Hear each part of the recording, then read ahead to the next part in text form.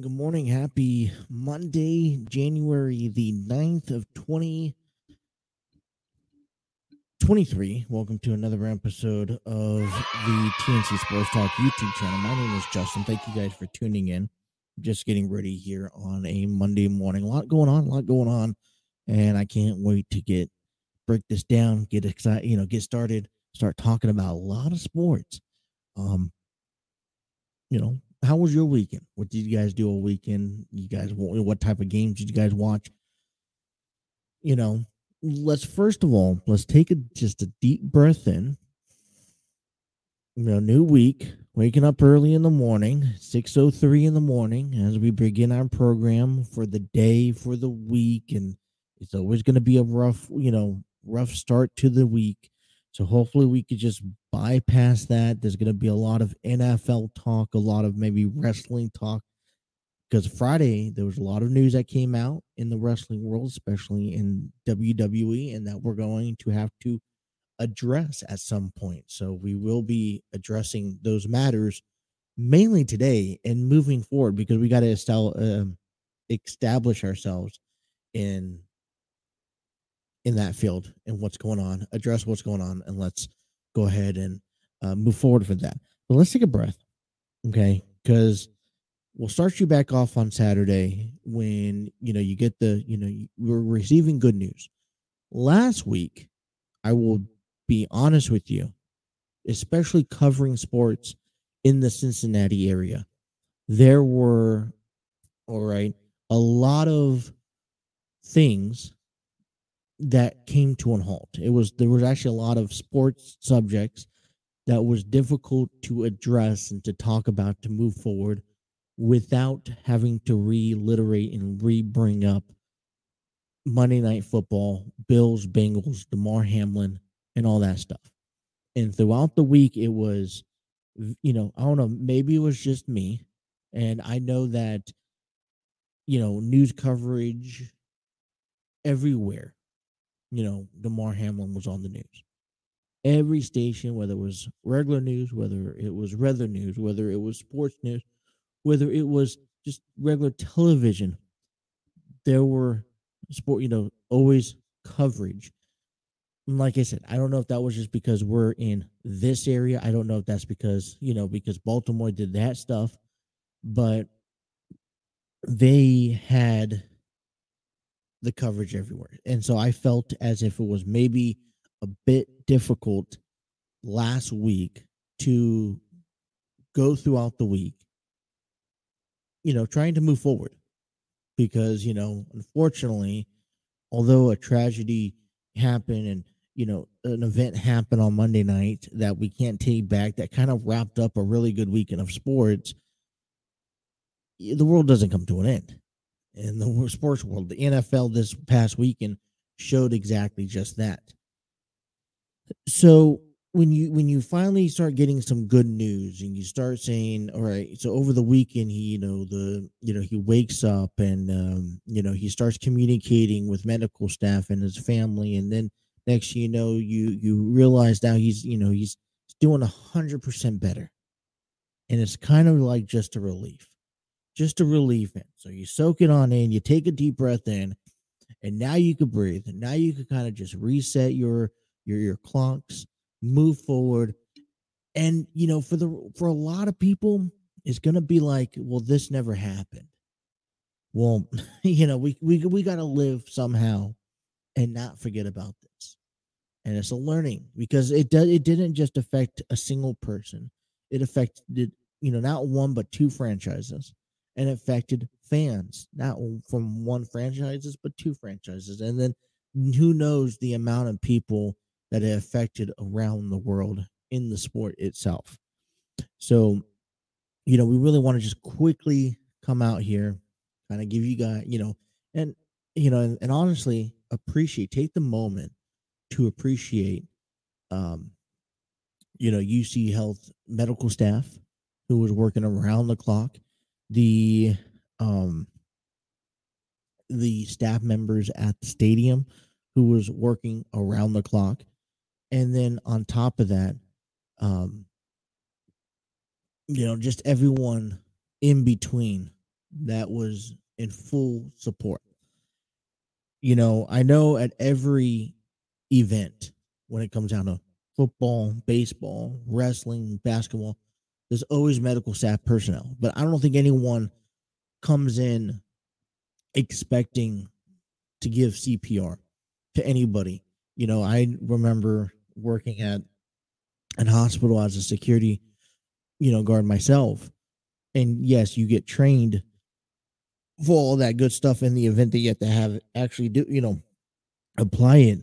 But you never really think that as a security guard that you actually would have to apply it. I had a colleague of mine a couple years back when I was doing security at a hospital who, responded to a call into a garage, and we are there's protocols where he had to start applying CPR to this elderly man in the garage, and it was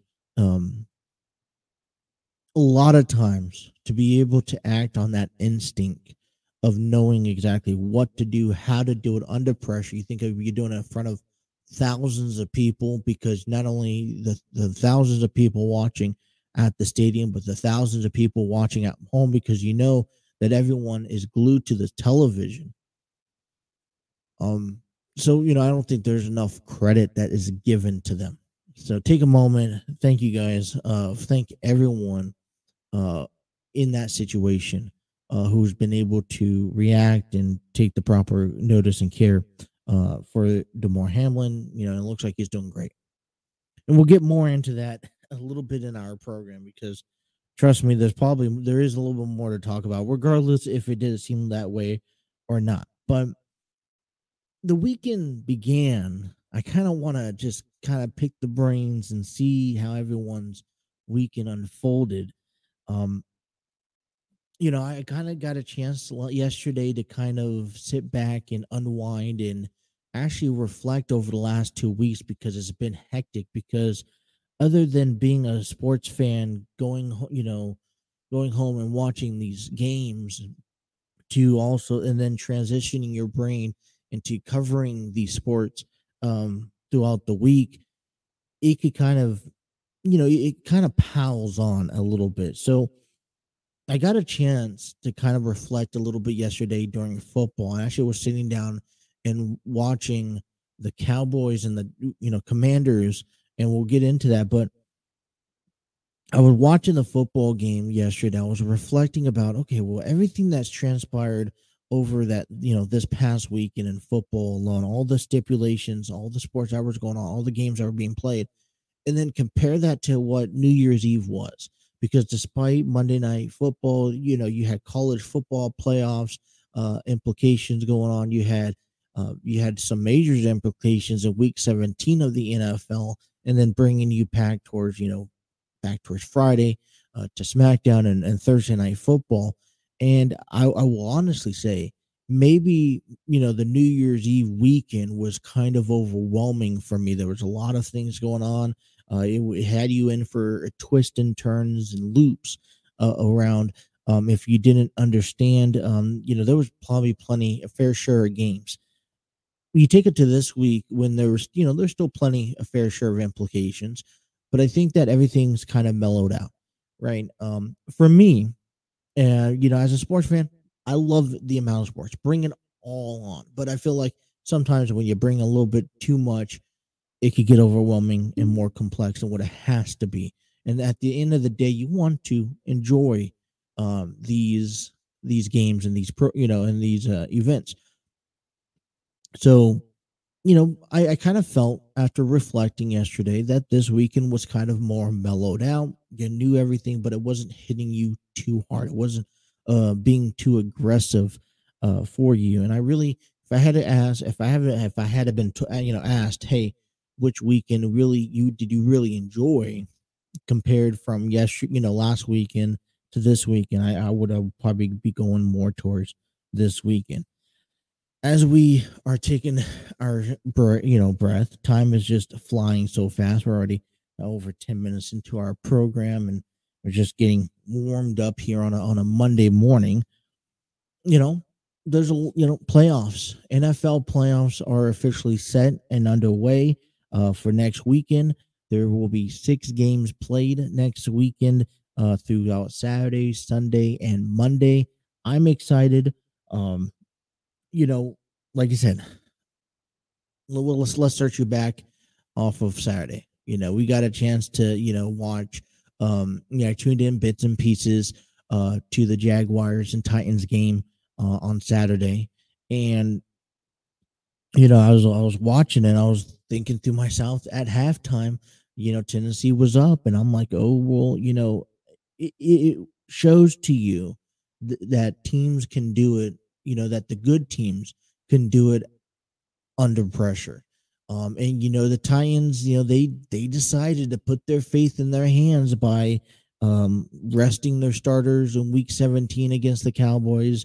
I don't know if it was the extra time that was required by that was given to them because they played a Thursday night football, that maybe it got to them, but Jacksonville stepped up to the plate. They were able to come back, and listen, I love it. They clinched the AFC South on Saturday night, which was fine because it was the winners. The winner would clinch, and yeah, the Jaguars had a slim chance. Under stipulations that certain things happen, and there had to be a lot of certain things that happened in order for the um, Jaguars to reach a wild card spot, and it didn't happen, unfortunately. But it's okay. They didn't need that. They took matters in their own hand, and they went in Saturday night and they walked out as AFC South division champions. What I loved so much about that is that, okay, let's be honest, because that was a playoff game. It was a playoff atmosphere.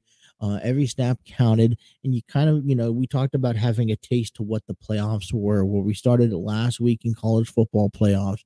Now we unfold until this week. Last Monday night was, for the portion that the game was being played between the Bills and Bengals, was a playoff atmosphere. It rolled over until Saturday night, Jaguars and Tennessee, and then you got yourself a nice little small preview where this was the only game, and it lived up to his standards. Maybe and now then it rolled over into Sunday, where you had certain implications of everything, of teams winning. You had a couple of divisions still needing yet to be determined, home field advantage, number one seeds, and then wild card spots, etc., etc. But it turned into a really, really well weekend. Jaguars could clinch the AFC South. They get a chance to now take a step back. They will be facing the Los Angeles Chargers in the wild card game next weekend, and I'll get to you the schedule a little later on in our program. But 14 teams are now talking about playing forward. We got a chance to tuned into bits and pieces, and especially at the end of last night's Lions and Packers game. And Lions, although they were not capable, because listen, it wasn't the Lions' fault. They had no ruling in the outcome of everything that happened of their postseason faith. It was primarily because of Seattle winning and beating the Rams earlier yesterday, 19-16. But listen, it is, it's Seattle. Well, it's to be able to sabotage someone's postseason. I think it's exciting. Um, we're talking about, there are two different teams in week 18, week 17, week 18. There are two type of different teams.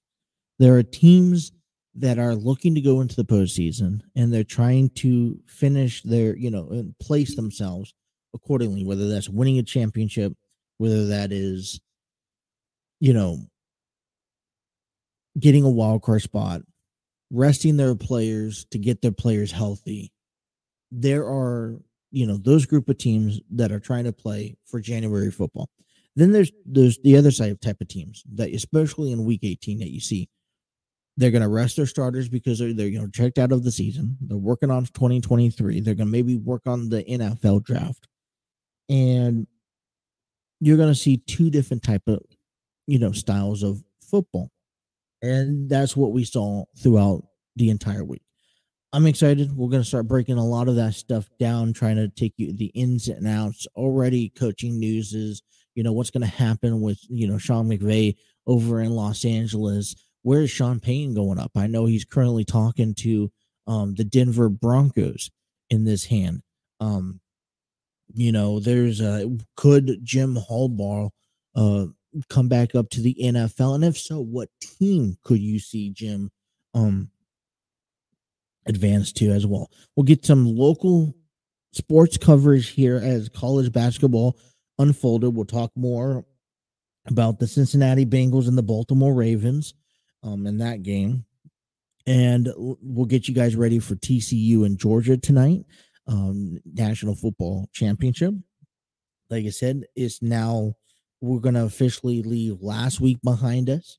Starting tonight is the stepping stone, is the preview of how this weekend should start bringing out. And like I said, if you're just a sports fan, this is something exciting, something, it's a good time to be a sports fan. Stuff going around in the wrestling world. Also, we get ready for this weekend as Hard to Kill for Impact airs on Friday night, and a lot of great matches there. So we'll get you guys ready. Starting to get you guys ready for that. Monday Night Raws tonight, college of football national championships tonight, and then you got the playoffs this weekend. So we'll talk about some wrestling, talk about some football. We'll have a pretty good 2-hour show here for today. So let's step away. Let's have a timeout. And when we return, we'll break down this AFC NFC playoff race as we officially lock in a set as of yesterday night. We'll get you all the details here. Thank you guys for tuning in to the Throw In with Justin. That is me on the TNC Sports Talk YouTube channel. If you guys are tuning us in on Twitter, thank you guys also. And don't forget to download us and take us on the road via Spotify, Apple Podcasts, Google Podcasts, iHeartRadio, Spreaker, and much more. So take a step aside. We'll come right back and we'll talk more sports here on the TNC Sports Talk YouTube channel.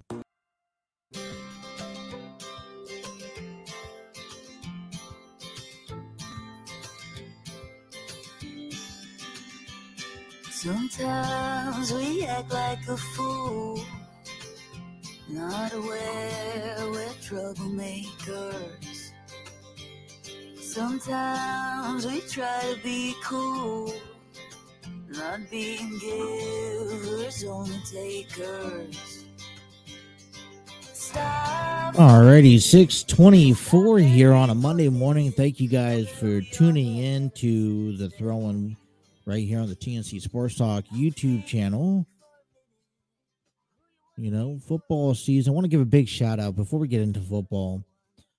We couldn't, all our program, we can't make this possible. I want to give a big shout out to StreamYard Studios. It's an online streaming service that's provided. It's a proud home of the TNC Sports Talk YouTube channel. Create your podcast, YouTube's and host a virtual business meetings, conduct interviews over at StreamYard.com. Check out the free version today. All right, we're down here on a Monday morning. Let's get our heads right here as we adjust. Bengals and Ravens week 18. And, there was some confusions and some, complications heading into the game. And this and that, and you know what? Okay, let's be honest. All right, I am. We did the show Friday night, and we got the chance to hear that the Bengals clinched the AFC North, but reality, we didn't feel that the Bengals clinched the AFC North. I don't feel like we earned that division title because the understanding is that you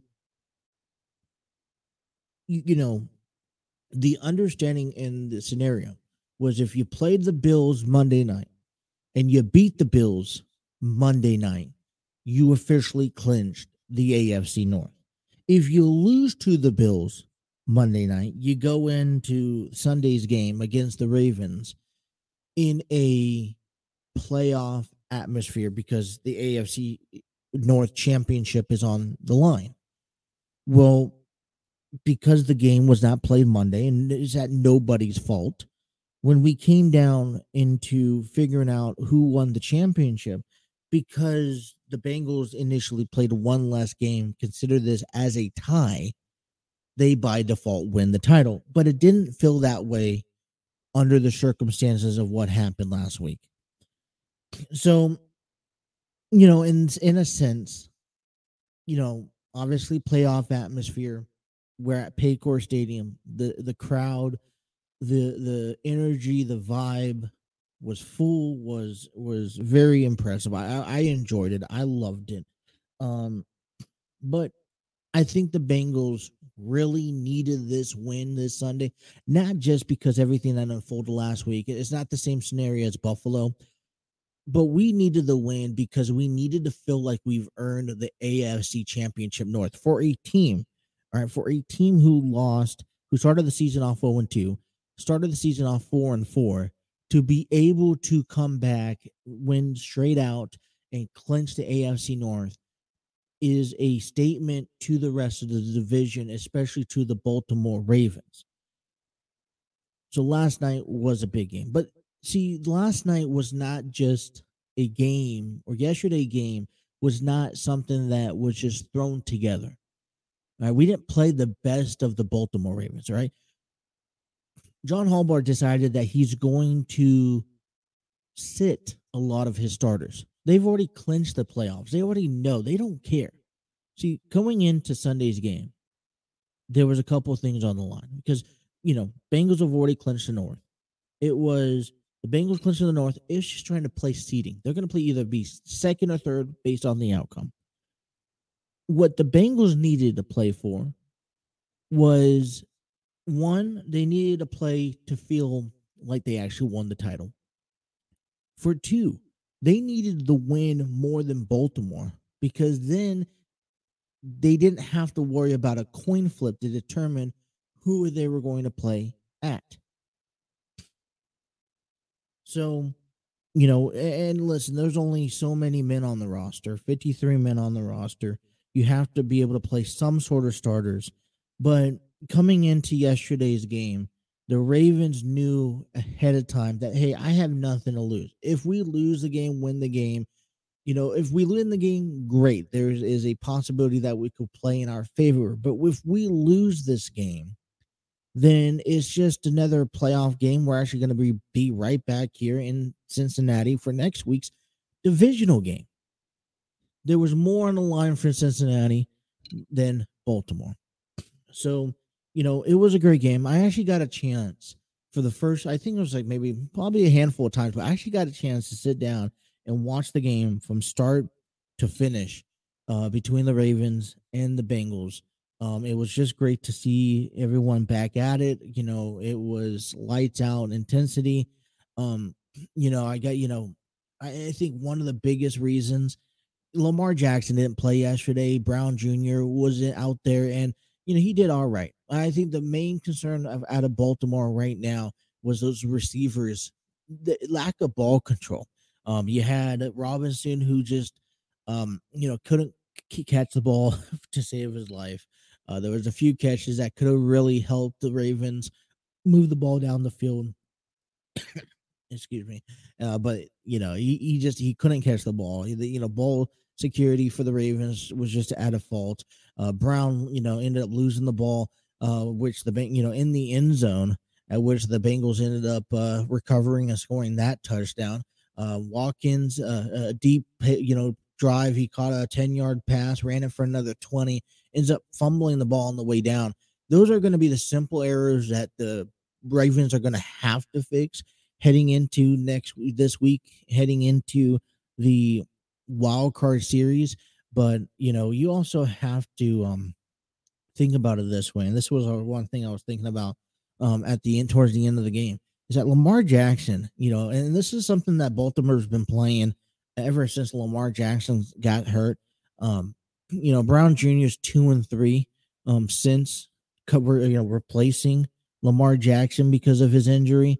But one thing that the Bengals have to realize, and that I get even myself a little worried heading into, is that we don't know the status of Lamar Jackson. We really don't know if he's going to be out here next week and playing in the wild card series. You think that maybe he was, getting better, but maybe he's not at the point where he's 100%. And knowing that you're going to be in the postseason, I'd rather have an 80% Lamar Jackson in the wild card than a 60%, Lamar Jackson in week 8, even though there's, knowing that there's nothing at stake. So maybe there's some strategic game plan that the Ravens are looking into, looking into this game yesterday. I don't know how much of the game plan was shown on the field, if that was Baltimore's intentions and game plans. I mean, they ran through their timeouts right away. My thing is about this type of scenario, and we saw this a couple years ago with Pittsburgh and Cleveland, is that, okay, round 1 is good. All right, Bengals win round 1, and we've sealed that faith. Now we jump into round 2, which matters the most, and that's going to be at Paycor Stadium on Saturday night in the wild card series. We don't know. The one thing that we don't know is the status of Lamar Jackson. He could be ready, he could not, and we probably won't know that until Thursday or Friday, as late as possible, right? If he's ready to play, I don't think the Bengals they're going to have to be prepared. I don't think the Bengals are quite prepared for it. Also, I don't think that we know everything to see out of, we haven't seen everything that the Baltimore Ravens have to offer after week 18. So I'm afraid, here's our just concerns heading into the wild card weekend. Okay. And this is probably going to be reiterated day after day until the game. Is I'm sitting at the edge of my seat because there may be things that the Bengals won't be ready for. Sunday's game, even though the Bengals won, they're the team who probably suffered the most loss. They played their starters up until a certain point. Now, given they had a little bit more to fight to, and there's not a large roster, and starters are going to have to start, but they were more obligated to start their starters than to rest their starters, getting themselves ready for the wild card weekend. I would like to see Joe Burrow sit out for the fourth quarter. I would like to see Joe Mixon not being relied on. We had a couple injuries. Alex, Kappa, got injured. Karras got injured. And those are going to be key elements into how to, signify a victory in the wild card weekend next week. So my other thing, so there's a lot of things that kind of unfold. Injuries, the way that they played, if starters, when the Ravens do have their starters, how dangerous they are. But, at the end of the day, there was just a lot of and plenty of mistakes that the Ravens made, and giving the reason why the Bengals picked up the victory last week, yesterday. I think as a fan, all right, I said that's, coming back from break, that we have to just take a step back, breathe, smell the roses, and kind of enjoy for the first time in a while, if not at all. I don't quite know, but the Bengals have won back-to-back titles. Right, they're heading to the playoffs again, and it's kind of sensory. I was kind of saying this throughout the years. It was kind of frustrating to me. I don't want the Bengals to head into the postseason head over heels, into the 2022 season. That's postseason, but 2022 season, too big for their bridges in that standpoint. I wanted them to kind of take a step back, realize, hey, this is what we need to do. We went this close. We're this close to the playoffs, to the Super Bowl championship, last year. We were this close. We were excited. Don't let that get to the best of us, because you see the Los Angeles Rams. And now, you get the second opportunity, and yeah, things are banged up. You have really had to fight yourself through in a season that kind of should have been a little bit more all right, let's kind of walk through the park. There's games that obviously we know the Bengals should have won, especially early on. They should have won the Steelers game. They should have won the Cowboys game. And starting the season off 4-4 was kind of, on the edge of your seat, because you didn't know what was going to be given for the remainder of the season. All right, 4-4, I'm thinking, all right, well, we have a wild card spot if we can get our heads out of our asses, and we did. So, let's enjoy and celebrate what we do have to offer, and let's go ahead and now set our focus in for the Ravens next week. It's concerning to have the Ravens as playing back-to-back against the Ravens, because they are the second best team right now in the AFC North. They are division rivalries, just like the Dolphins and the Bills. We'll talk about that game coming back from break, but just like that game, division rivalries, fun games, but as a fan, terrifying. It's going to be very and I don't want the Bengals to lose, but until they lose in the playoffs, it's going to be such a terrifying feeling. It's going to be nail biting, on your edge of your seat the entire time, to figure at least until after this week, and we figure out the Bengals' next opponents. All right, let's step aside. Talked enough about Bengals and Ravens. We'll have plenty more to talk about that heading into the postseason and as the week to come. I want to get into the AFC and the NFC and break down everything that has transpired over the last 48 hours in the NFL. Some new faces as the Dolphins checked in as the back end, as the Patriots lost to the Bills in a very epic game that we were following during the Bengals-Ravens game. And Seattle, they held on thanks to the Detroit Lions losing. So they're getting the chance this weekend to go to the wild card series. So don't go nowhere. The TNC Sports, the throw-in on the TNC Sports Talk YouTube channel continues right after this break.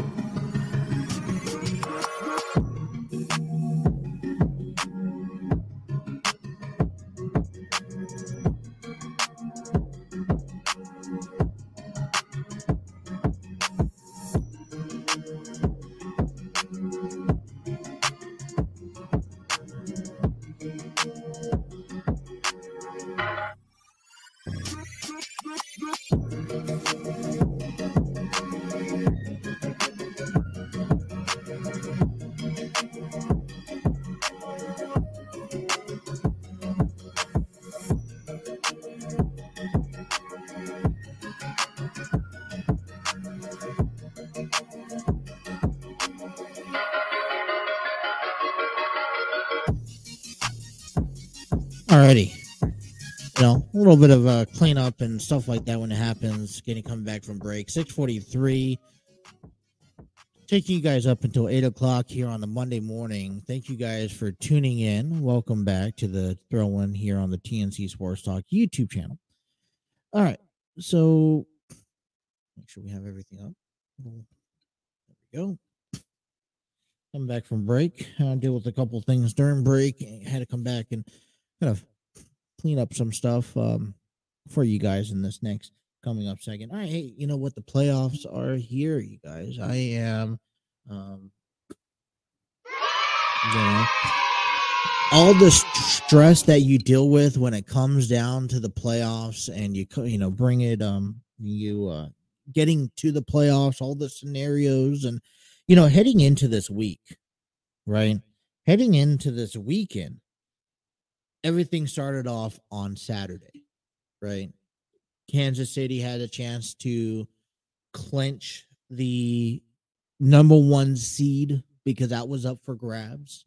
And there was just so many different scenarios that could have been in place. And, back on Friday, NFL came out midday and said, all right, here's all the scenario pictures, 1, 2, and 3, and the outcomes of every game. This is where they're going to be played at. And so, and I'm not going to sit here and try to make sense to that. I was looking at it the other day, and I was like, all right, you know what I'm going to do is I'm going to look at this on Monday morning, figure out exactly how this was going to play out, and then go from there. So here was a chart. I actually had this chart. It's the 2022 AFC Championship game, neutral site scenarios. So basically, because the Bills did not get an opportunity to play this game, it was a scenario basis. And the way that this kind of unfolds is, I'm just going to give you the outcome. I'm not going to read you every scenario. I'm not going to show you every scenario. I'm just going to read you the outcome according to the NFL. The Chiefs, the Bills, and the Bengals did win their games over the weekend, which means Kansas City's number 1, Buffalo's number 2, Cincinnati's number 3. And that's going to be the second line in the category. I'm sure you can look this up on the NFL website, which means that if Buffalo and Kansas City will play each other in the AFC Championship game, in a couple of weeks, then it will be at a neutral site. It will be at a site that neither Buffalo or Kansas City will have home field advantage of. Now, it depends how many fans from either team, and as well as I know, but fans among these 3 teams, especially the Bills and Chiefs, fan base is strong, and they'll travel. If the Cincinnati Bengals make it and face the Kansas City Chiefs, then it's going to be at Kansas City. The third option is if the Bills and the Bengals make it to the championship game, which is a possibility, then you can see that happening at the home field advantage. So that's just the long version, winded down into one. Okay. Coming into this past weekend, scenario pictures. Here's what the playoff picture looks like currently. All right. And this is the finalized. There's nothing else changing, no other negotiation. But coming into the weekend, Kansas City Chiefs won their division, won the first seed. Microphone issue. Trying to just adjust this so I can see both of my screen, my paperwork, and the camera. But coming into the weekend, seeding needed to be clinched. The AFC South needed to be clinched, and the 7th wildcard spot needed to be clinched. Currently, coming into the weekend, the New England Patriots. Jacksonville played Tennessee back on Saturday night. They won. Like I said, if they lost, they had a slim chance under the conditions of all the scenarios unfolding and happening in their effect. That means that the Patriots needed to lose, the Dolphins needed to lose, and the Steelers needed to lose, that they would have slid into the 7th spot of the wild card. Well, they didn't have to worry about that because they won on Saturday. We already talked about the Ravens and the Bengals and the outcome of that game and what was on the line for that game. We roll over here to Pittsburgh. Pittsburgh took care of their business against Cleveland, 28-14. Now, listen, there's a whole nother story to Pittsburgh that I think, I was complexing if we need to talk about it today. There was a controversy with, being, a classic Steeler player. Whether it was intentional, whether it was towards anyone or not, but they were performing, a CPR celebration at the end of the game when they clinched the game. And it was just, it's not, I don't know. I'm just, I had no words because out of all 30 teams in the NFL, you think that, you expect Pittsburgh to do something like this. All right. That's just how classical they are. Pittsburgh won, though, and they had that hope and that chance of that postseason alive under the circumstances that a couple of things fell into their hands. We move over to New England and Buffalo, where Buffalo, although it was a tough battle, they come up and they win. They beat New England, the Patriots, 35-23. So that keeps Pittsburgh alive.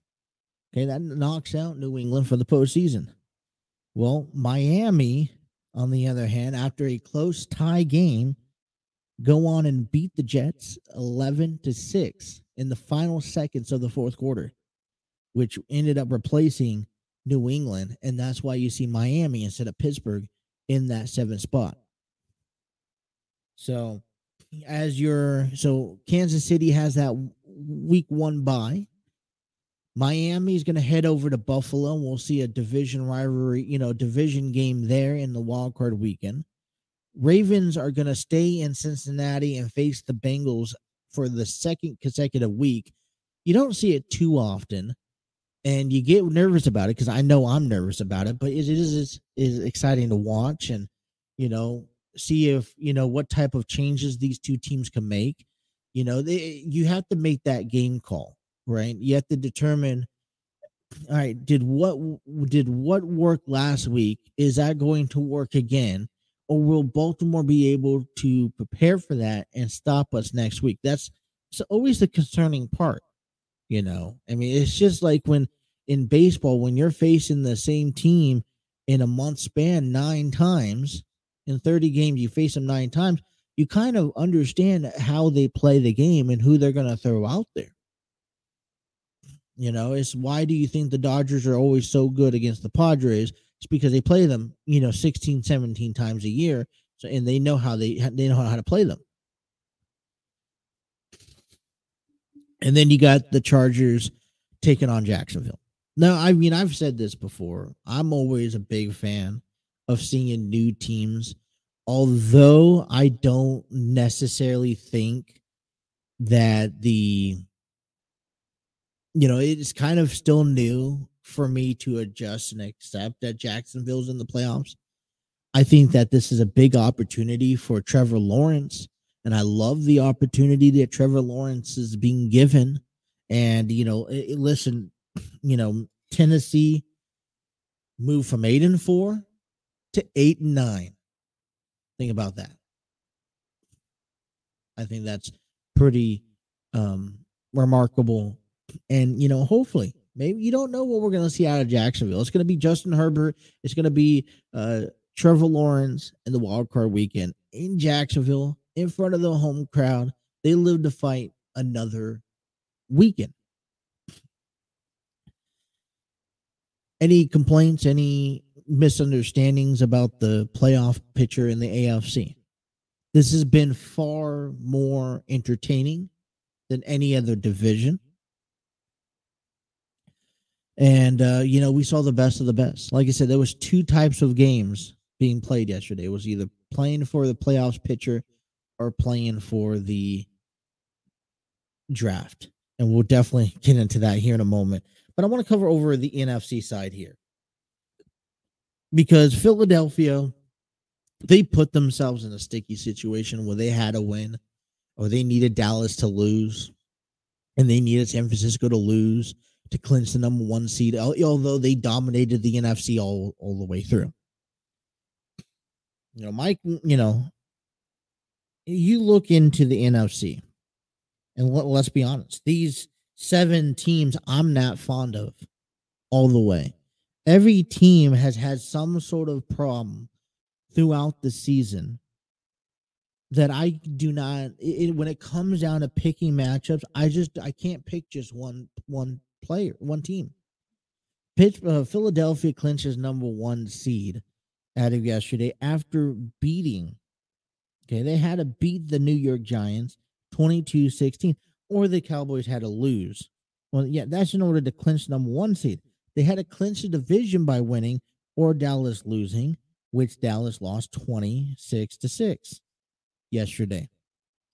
San Francisco won their game against Arizona, which was probably expected, 28-13. And that's how we have the 1, 2, and 3 seed. Minnesota had got off to a great start. They mellowed out. They fit perfectly in number 3.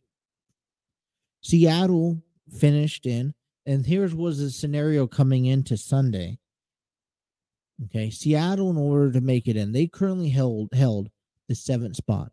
But if the Green Bay Packers lost, which they did 20-16, then they would have came in. Now, if Seattle also lost, Detroit would have been a playoff contender. But, I tell you something about Detroit. The Detroit Lions played as if they were playing a playoff game. They knew that they knew heading into the game they were out of the playoffs, but they could sabotage the Green Bay Packers. And they could sabotage Aaron Rodgers, and now we sit here and wonder what the status is for Aaron Rodgers moving forward. It's been a fun weekend. It's been a fun season. It's been a messy season. I can't quite tell you where I believe that the season, whether the season was good or it was great. Overall, we're down here now to 14 teams that have a chance at the Super Bowl.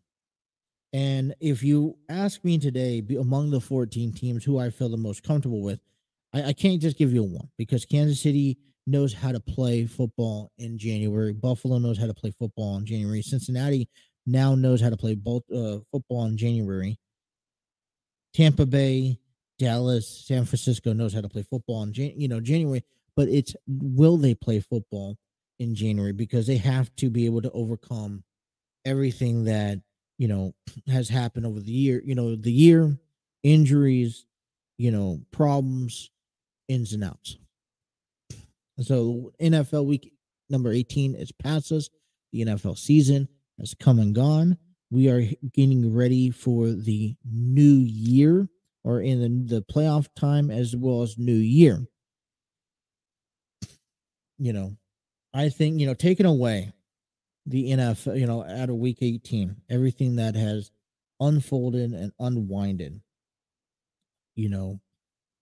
Mike Tomlin, Pittsburgh gets to avoid a losing season. I think that is a very key note that we would be talking the weeks to come. Although you don't make it to the postseason, to avoid a losing season, after you're on the edge of your seat because you had to win out. I think that just says I need something else for Mike Tomlin. Well, we're at the end of hour number 1. And here's what I want to make when we come back. I want to address a couple of things, because although we're talking about postseason football, right, here coming up next week, we have to pay attention to what's happening on the other side of the club, the remainder of the teams that did not make it to the playoffs. As a matter of fact, there are teams that are now focusing on the NFL draft, and it's time. Usually this is like a Black Friday when it comes down to the NFL. A lot of coaches, a lot of players will be released, will be traded. We're starting to talk about get into that. And although, Cincinnati's in it, that's great. We'll get ready for the game coming up Friday. I think it's also due note to highlight, what's the status of Aaron Rodgers. Will he return? If so, will he be in a different uniform next year? What are some coaches' problems? Because Denver needs some solutions. I know um, I mean, listen, they need some help. Houston needs some help. They need some help, especially after what happened back on yesterday. Man, you giving up the number one pick of the NFL draft. I just, win draft. You think you'd play smart. Now, I'm not a big fan of that, but we'll talk more about that coming up next. Hour number 2 here on the throw-in on the TNC Sports Talk YouTube channel coming up next. Thank you guys for tuning in. Stay tuned.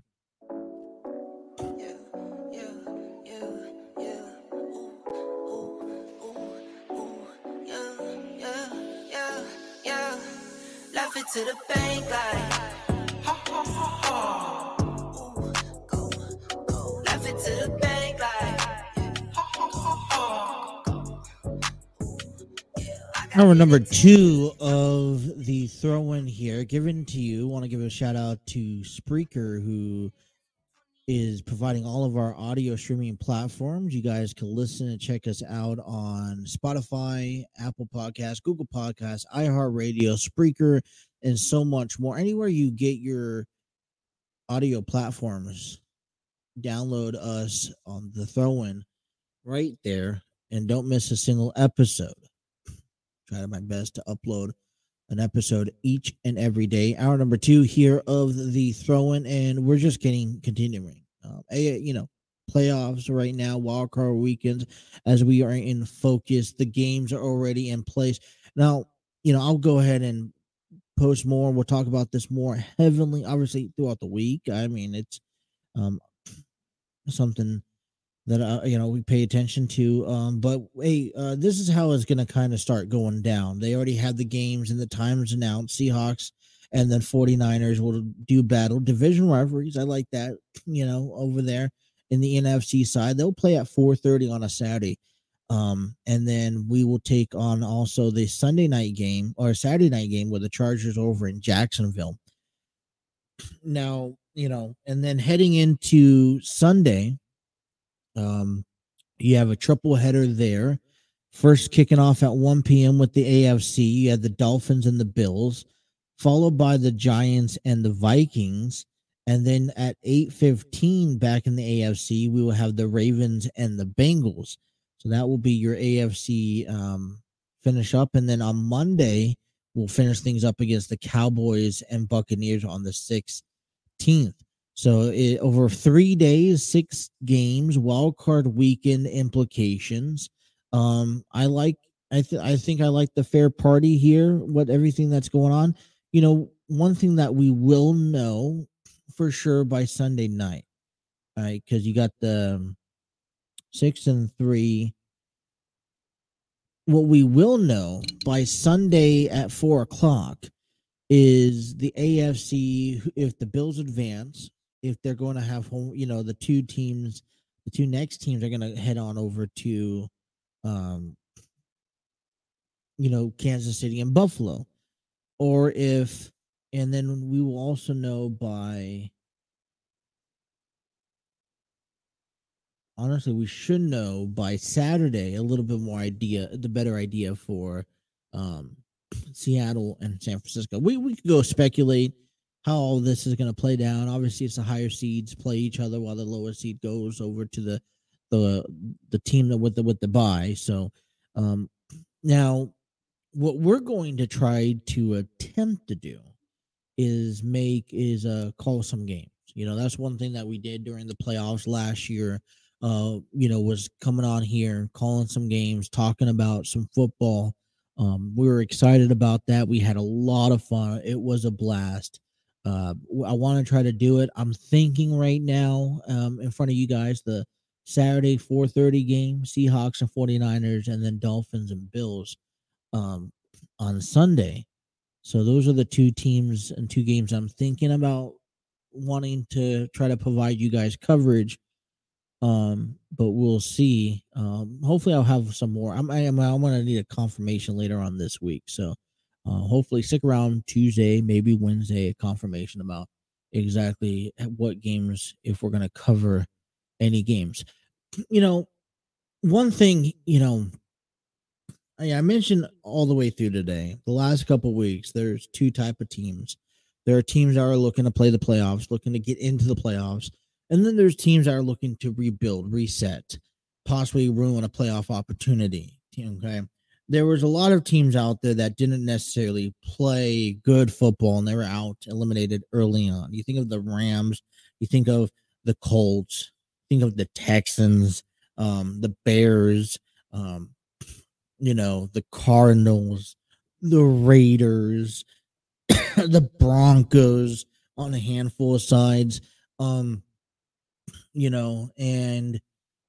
although, we have wild cards looking ahead, this is also the time to start focusing in on what teams need to do this offseason to help themselves out. And like yesterday, a prime example of things just going wrong is that the Houston Texans had the opportunity to clinch had the number one draft pick in the NFL. I don't know what they're looking for. Hey, the only thing I think of when it comes down to Houston losing or beating Indianapolis 32-31 is to get the second round. You save some money in that draft. You may not get the player you want, but at least you save some money and having to spend them. So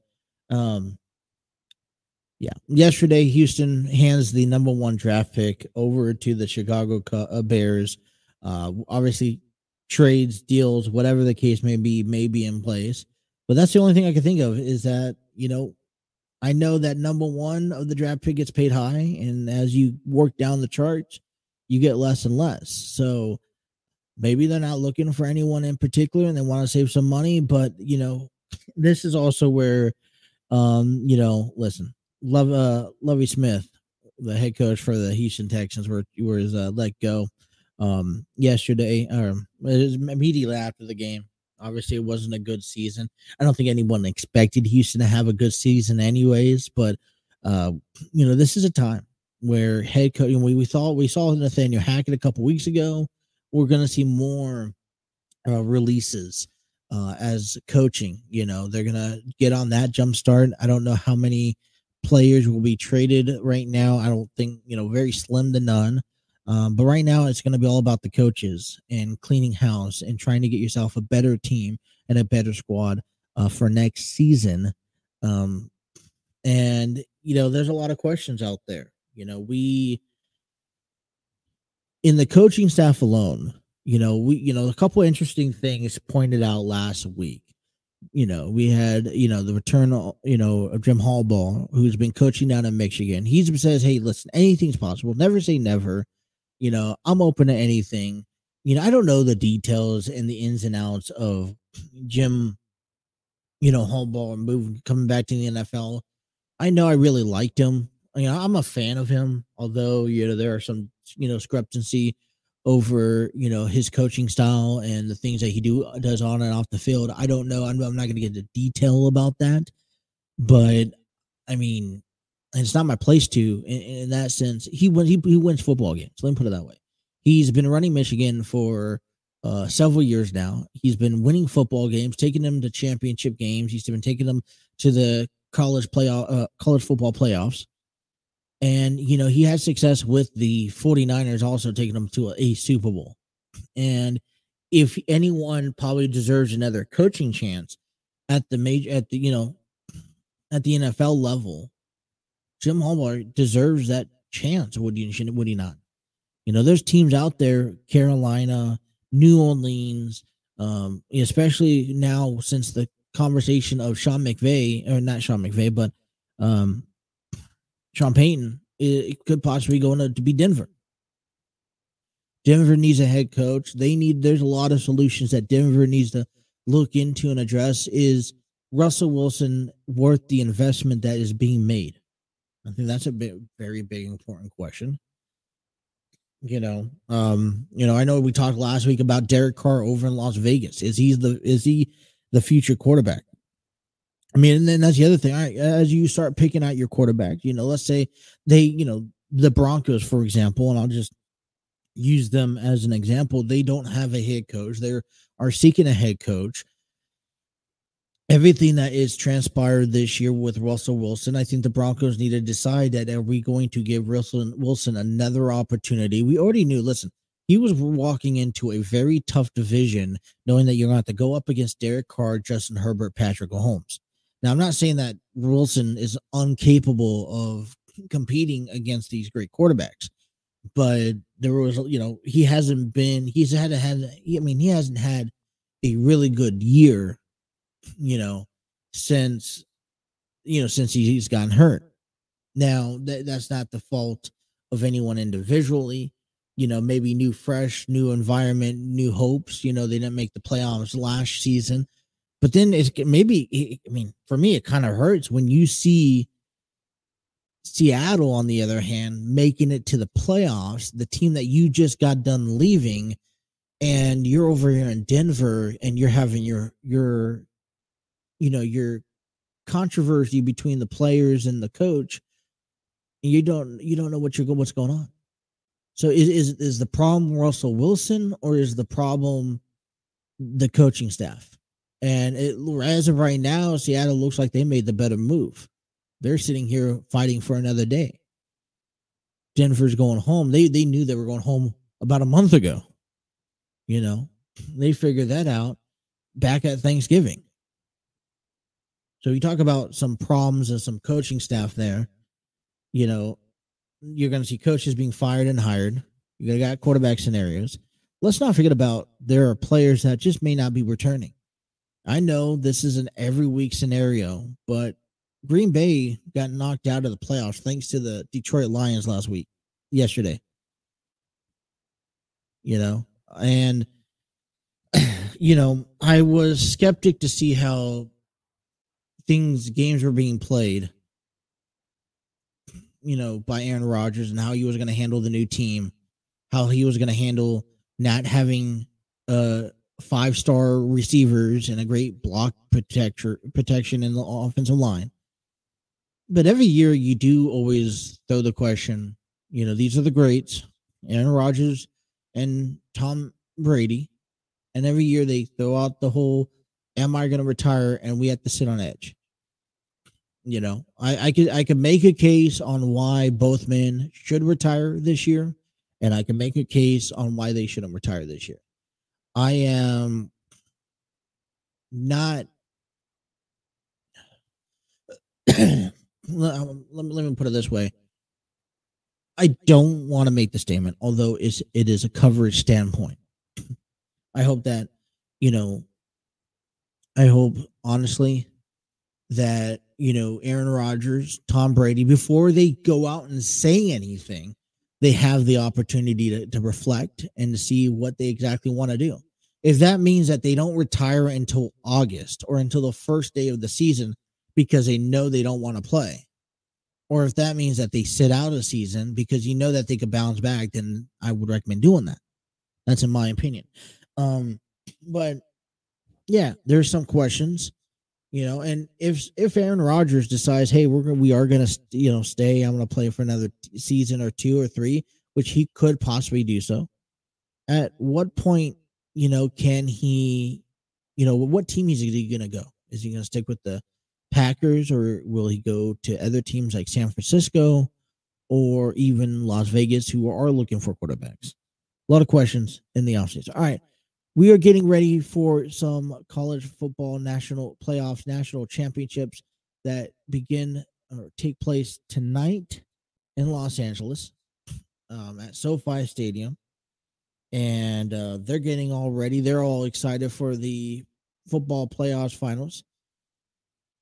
And we'll talk a little bit about that, getting ready for TCU and Georgia. Hour number 2 continues, heading yourself up until 8 a.m. here on the TNC Sports Talk YouTube channel.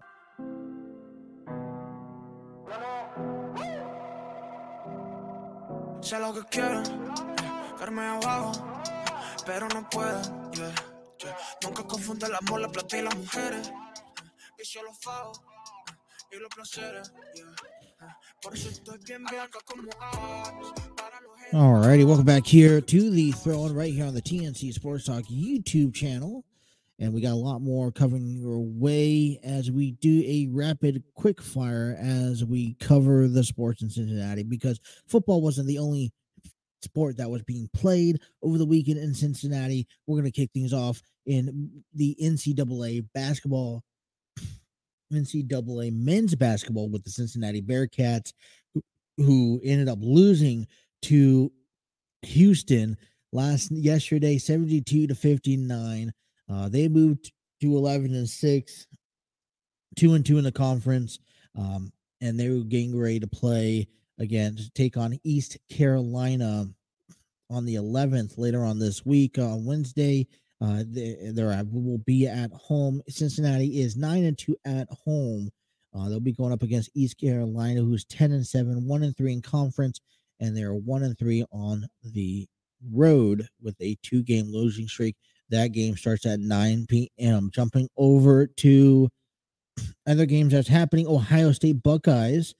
They played Maryland yesterday, losing 80-73. That moves them to 10-5, 2-2 against conference with a 2-game losing streak. Man, Ohio State will be playing Thursday against Minnesota, 6:30 tip-off. Well, they will be facing Minnesota, who is 6-8. They're 0-4 in conference, 0-3 on the road with a 2-game losing streak. Kentucky Wildcats picked up the victory back on Saturday against LSU, 74-71. Very close game. Kentucky Wildcats are 10-5, 1-2 in the conference section, losing one. They're 9-0 at home. They'll be facing tomorrow against South Carolina at 7 p.m. There's South Carolina 7-8, who haven't played a conference game yet. They're 1-3 on the road with like a 2-game losing streak. Over down south, Louisville Cardinals. All right, they also faced Wake Forest on Saturday. They lost 80-72. That brings their record of the season to 2-14. They're 0-5 in conference when losing the last 5 games. They'll be on the road. They're 0-3 on the road, and they'll be on the road on Wednesday at Clemson, 13-3, who is undefeated at home, and they're undefeated in their conference. That tip-off will be at 9 p.m. Also, some hockey. Cincinnati Cyclones this weekend played both Saturday and Sunday. They lost to the Nailers on throwback Saturday night against the Nailers 3-2. They headed on the road and faced the Walleyes back yesterday. They won 6-4. Coming up next, they will be playing the Walleyes again on the 11th, Wednesday at puck drops at 7:30 right here at the Heritage Bank Arena.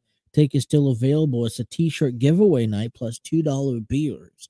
So if you guys are looking to catch a hockey game coming locally, check out. Tickets are still available. Want to check them out. All right. Quick coverage update here in the world of sports as we get ready for some college football playoffs. National championship game number 3, TCU taking on number 1 Georgia tonight, 7:30 p.m. Eastern time at SoFi Stadium in Los Angeles. It's going to be available on ESPN and Fubo TV. Listen, both teams, against their opponents in the semifinals last weekend, set the tone for what tonight it's going to be. It's going to be a very big night in college football playoffs. It's going to be the run game versus the pass game.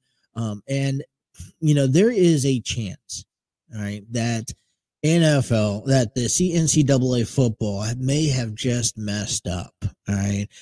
Obviously, the underdog in these scenarios are going to get a lot of support, and there's a chance. They're going to rely.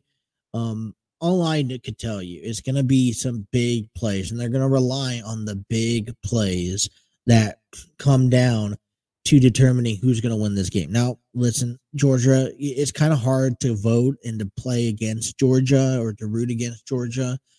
And, I'm even going to go out there and just say and play safe. I'm going to pick Georgia to win. But just imagine what this is going to do for NCAA football if TCU can knock off number 1 Georgia and win the championship. It's happened very few where the underdog teams come through and actually can win the college football playoffs national championship. You're talking about things like, I don't know even the best way to put it. Last couple years, college football has decided, although, they're working on expanding the playoffs, and they will be expanding the playoffs, which I think is good for school. I think it's good for the school programs, and I think it's good for the publicity. I think it's good for the conferences. It gives teams more to fight for. It gives more teams in the playing in December than just the bowl games. And college football playoffs national championship tournament, is a global thing. Everyone watches, everyone tunes in. And each and every year, you always hear about Ohio State, Georgia, Alabama, Clemson, LSU, Michigan. And you don't quite hear some of these, these not knockoff teams, but these teams that don't quite make it, that don't have the most money to spend or the investment that they have to recruit staff. You're talking about teams like TCU, Cincinnati, Florida. They've dropped out of the conversation each and every year. UCLA, Cal State, USC. And so, every once in a while, last couple of years, I've seen them throw a, underdog team in there, a team that, just to appease the NCAA fans, right? Let's throw in TCU. They had a good season. Why not? I don't know why they're in the top 25, no less top 4, but they just jump on in. Let's throw them into the mix. Let's make them top 4. Let's make them have the, give them an opportunity. And they're laughing because they know deep down that even if they can make it to the championship, that 9 out of 10 times they're going to lose. But what happens if, Cincinnati went last year, thought it was a big deal. It was a big deal because you got the Cincinnati Bearcat fans hoping that they could win, and it just turned out to be a joke. Obviously, college football can be a very good thing or a very sloppy thing. And last year was a very sloppy thing. This year, on the other hand, TCU actually gave a fighting chance to Michigan. And I guess, last year was a perfect example of why you don't want to extend the playoffs. You don't want to give these teams the opportunity because now they're, because if you don't want to have a 51-0 shutout game. But coming into this season, TCU gave Michigan a run for their money. And I wouldn't think anywhere else to see TCU giving Georgia at least a run for their money. And I'm talking about as good as a game as Ohio State is. I don't think Georgia's going to come in and blow out TCU. I don't think that's going to happen. I may be completely wrong. I will laugh at myself, tomorrow morning if it's a 43-6 game. But TCU showed something last week that they wanted to play football. TCU didn't just beat Michigan to advance to tonight's game, which is a big primetime game. There's no NFL, right? NBA and NHL is, for me, out the window when it comes down to this game alone. NCAA basketball is out the window when it comes to this game alone. This is the game that you pay attention to. And this, just imagine, let's close your eyes for just a second and imagine to seeing TCU at the end of the night, the purple and the silver, fall down from the sky at SoFi Stadium because TCU has won the college football playoffs national championship. They beat Georgia. The number 1 team in the NFL, or in the NFL, NCAA. Sorry, I go back and forth all the time. In NCAA, the number one team, the team that said no one was going to beat them. Okay, the team that was better than Alabama. And yeah, that's shocking to see that a team's better than Alabama this year. Just imagine that for a second. Picture all that. I'm going to play it safe. I'm going with Georgia. It's going to be a fun game. I know I'm going to watch it between that and Monday Night Raw. There's a lot of things coming your way tonight. So a lot of football, a lot more. And, listen, I think that they have a standard to meet tonight between these two teams after the way they played on New Year's Eve. So we'll get a chance to see them play tonight. I hope it's a bigger and better game. I don't think it's going to disappoint. It's kind of like I don't want it to disappoint. There's that slim chance, of course. But TCU, Georgia, number 3, number 1 national championship game tonight, 7:30, available on ESPN. All right, let's step aside and let's come back and let's talk about some more. Let's change our subjects to wrestling. Monday Night Raw is tonight. We are creeping up against the Royal Rumble. And as much as we want to talk about WWE, as much as we want to talk about professional wrestling, which we do, I think there is something bigger that can ultimately change the impact of professional wrestling and impact of the WWE in Pacific. If you guys had heard the news coming out last week, we'll fill you guys in coming up here when we come back. Thank you guys for tuning into the Throwing on the TNC Sports Talk YouTube channel. We'll go nowhere. Take a break. Come right back. Talk more coverage, leading you guys up till 8 o'clock here on the program. We'll step aside.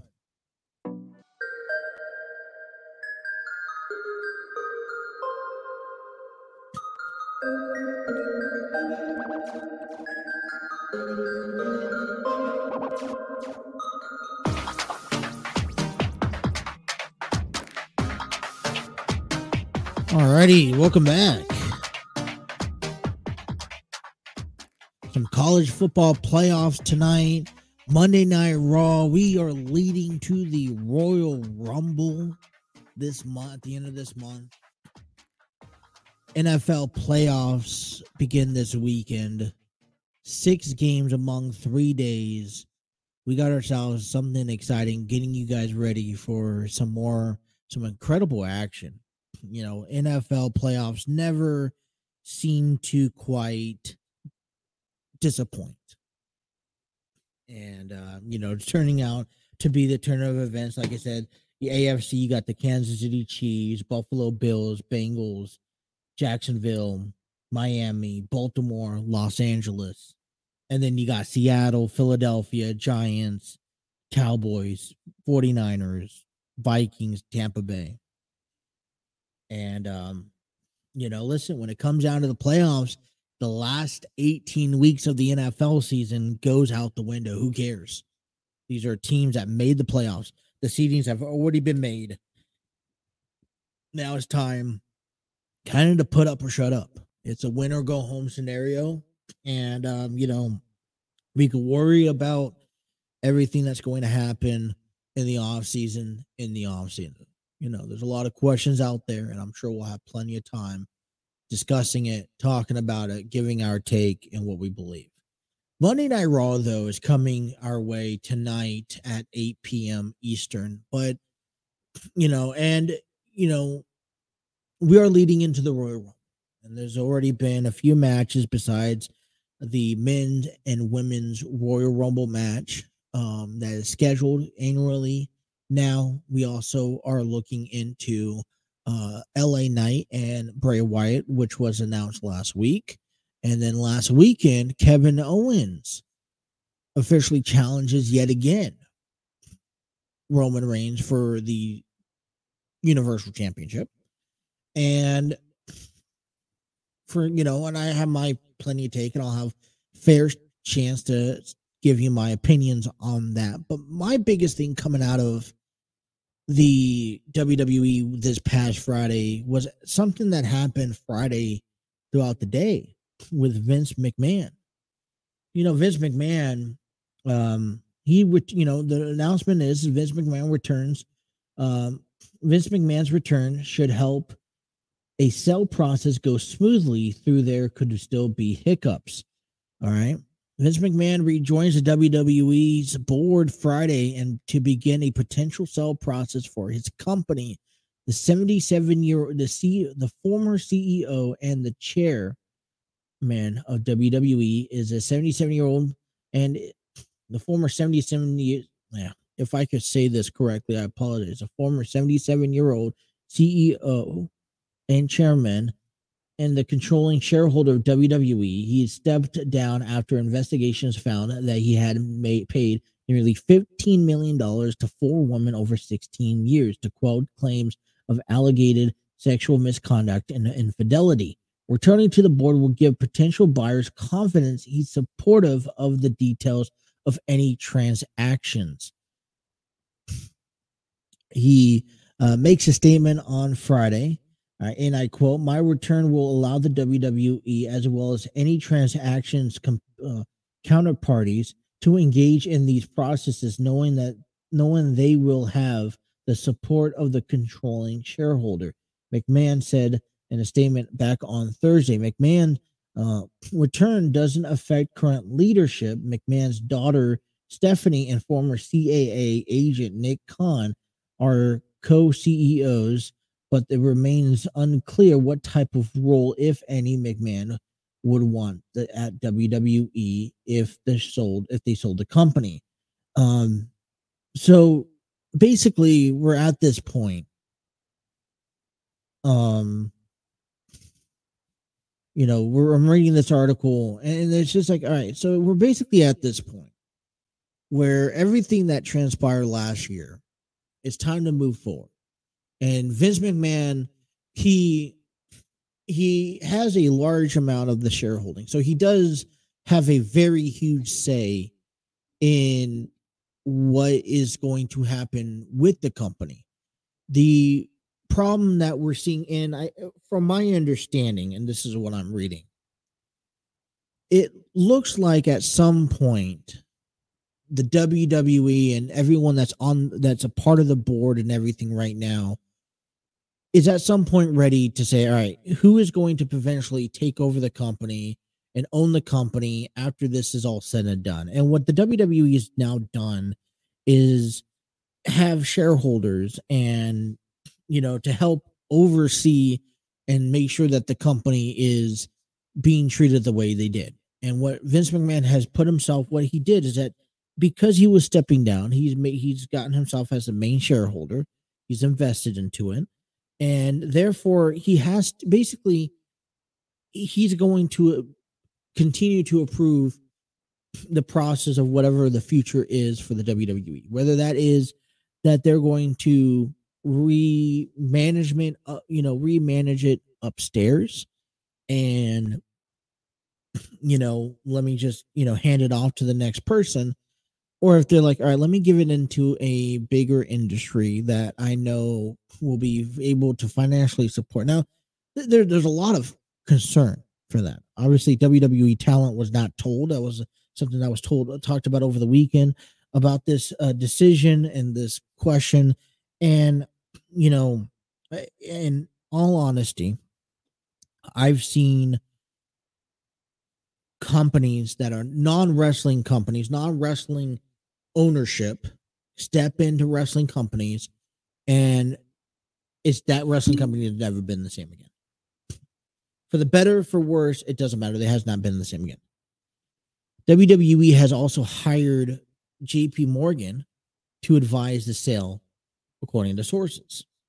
Now, we knew that this was going to come. All right. I really doubt to see Vince McMahon, hand it down to Stephanie McMahon, hand it down to Shane McMahon. I wouldn't necessarily see them return, be able to uphold the WWE the way that Vince did. All right. There's a lot of dedication, a lot of pride, a lot of, self-discipline that requires you to run a company like the WWE, especially how involved Vince McMahon is. And I don't think no single man can be that much involved for that long period of time as Vince McMahon was. This is a new era. This is a new time. This was going to eventually happen. So as we look at the potential selling the company, doesn't mean that WWE is going away. Doesn't mean that things are going to, change right away.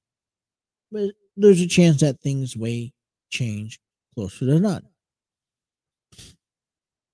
But here are a list of buyers I kind of want, that are given. And then after I give you the list of buyers, I want to give you a couple of my opinions of who should and could possibly run the WWE and become the new CEO. Coming off first and foremost is Comcast, which owns NBC Universal. It's also the potential to fit as a buyer for WWE's McMahon company. Already has an exclusive streaming deal with Comcast, streaming services like Peacock and cable TV dealing with NBC Universal USA Network. Comcast has market capitalization of more than $160 billion and can easily afford the company, especially with the $9 billion / more check. I just can't imagine someone selling the company just for a flat out check. Another company is Fox. WWE is given a significantly smaller balance sheet and 17 billion to Fox. Disney's always been in the conversation there. WWE fits Disney in the same ways that it fits Comcast. It would bolster Disney's streaming ambitions, perhaps ESPN Plus. It would support the linear network business. It would add some heft to merchandises and theme park business. Imagine going to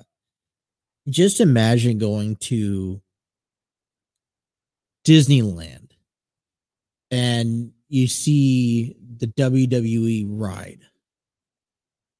That to me is a little funny, but listen, I mean, what I could see is that Impact does this, and I know that they do this at Full Sail University, but NXT, they could have wrestling promotions, you could have talent there, continue promoting your product there. Warner Bros.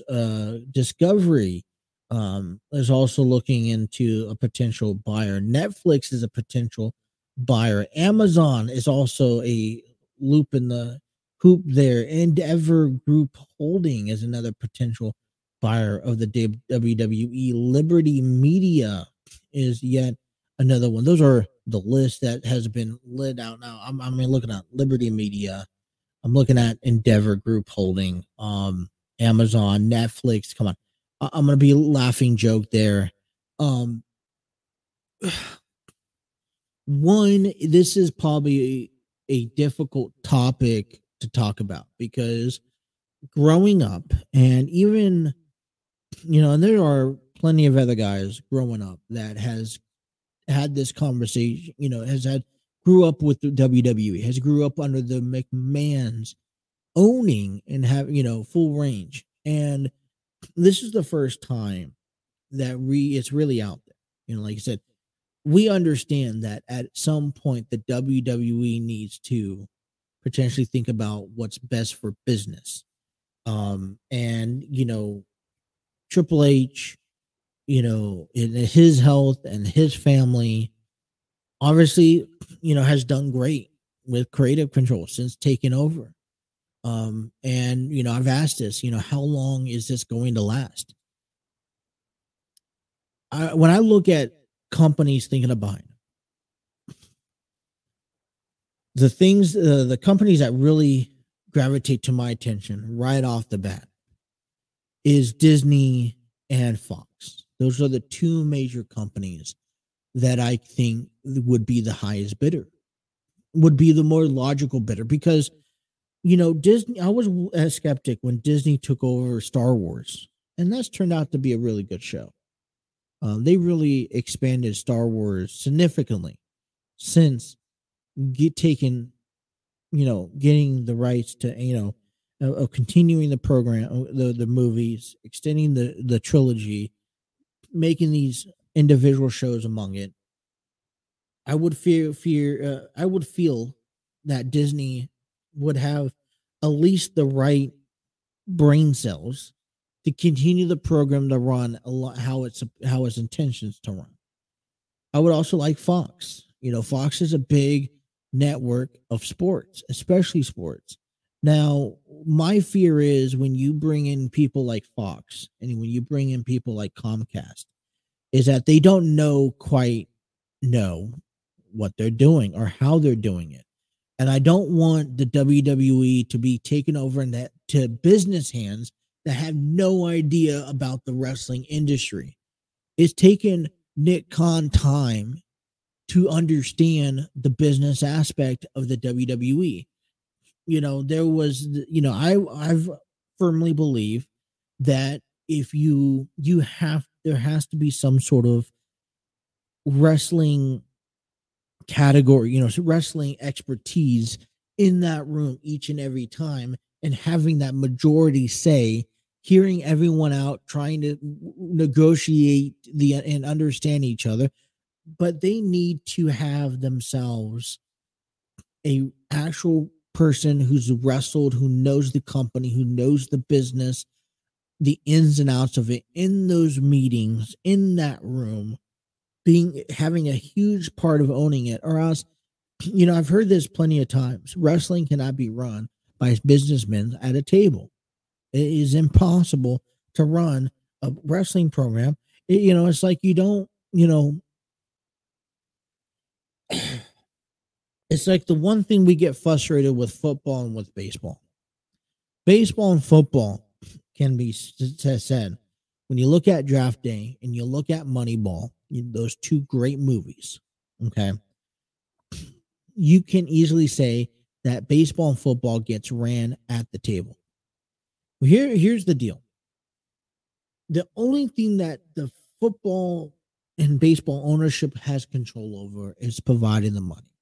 Then they have these managers that is their responsibility is to find the talent for these coaching staff to be able to operate them at a championship level. In the WWE, you have the board of directors that has the money. Then you have that creative team that's responsible for bringing in the guys and the females that can take you to that level, championship level. That's the managers.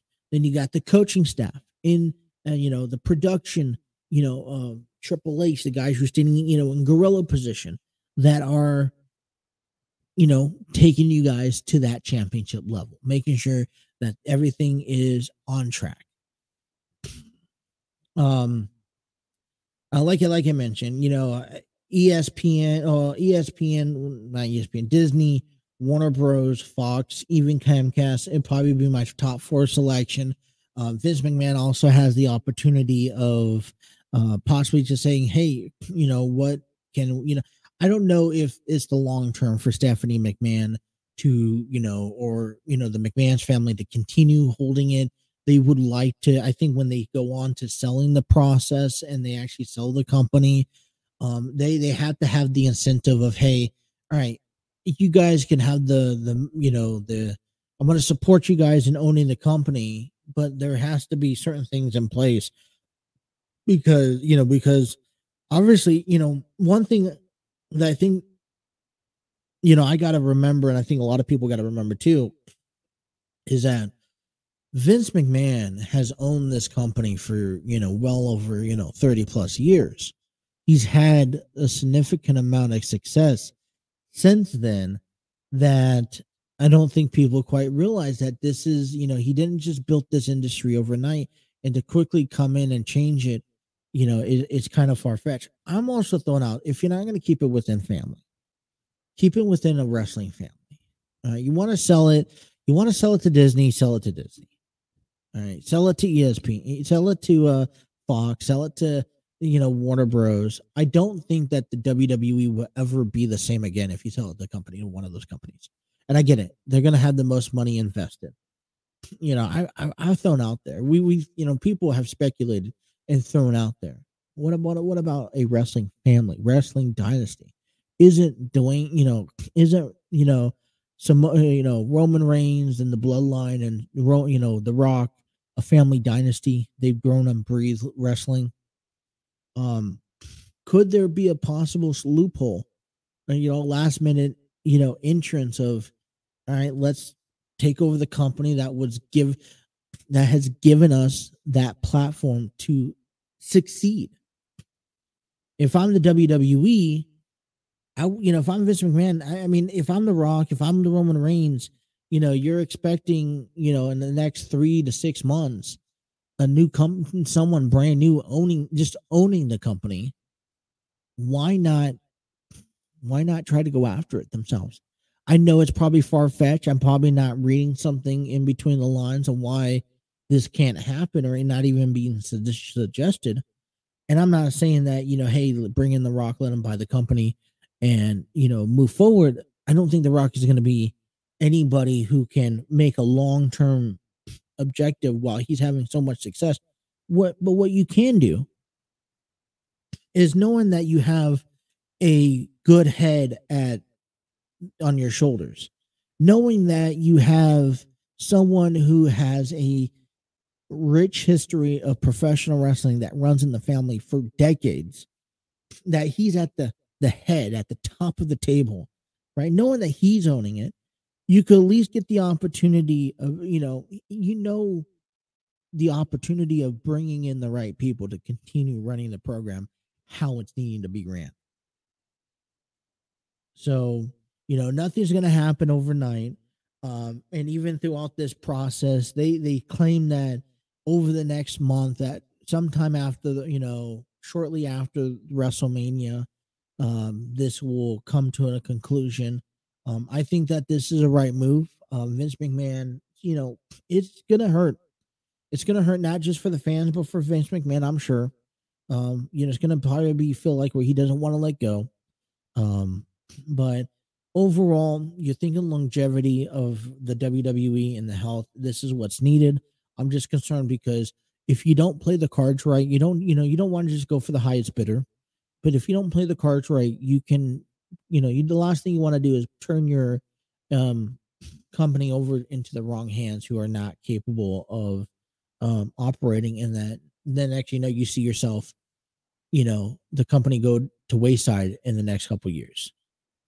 So we'll see how that unfolds. Monday Night Raw is tonight. Still looking forward to. Royal Rumble is still on its way as we get closer.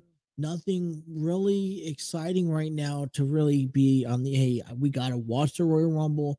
I'm a little disappointed in that. Yeah, we're going to get a chance to see Bray Wyatt in action.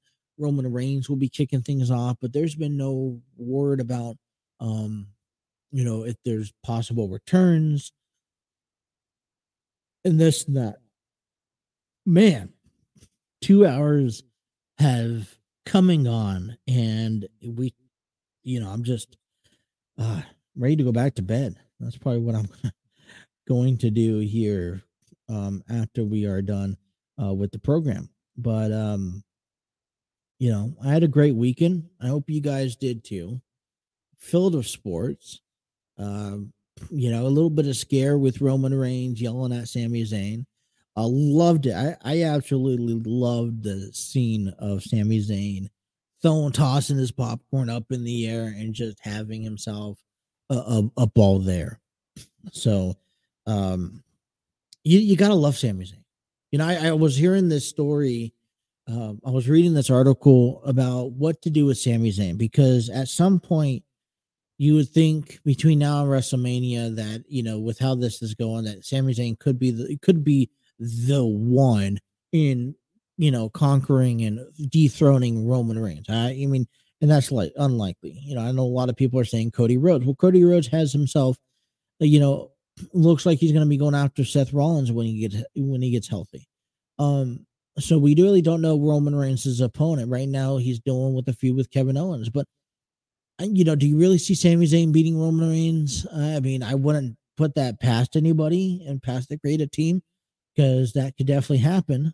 But I'm also looking at, they mentioned that Sami Zayn could also eventually team up and reunite with Kevin Owens, and then they can dethrone the Usos because the amount of time that Sami Zayn's been with both Usos, it could be something where the Usos get dethroned by Sami Zayn and Kevin Owens. I don't know. Right now, I think the biggest conversation is, and I think this is a good thing and it's a bad thing. We don't quite know the direction that the WWE could take in for WrestleMania and who could be Roman Reigns' big challenge.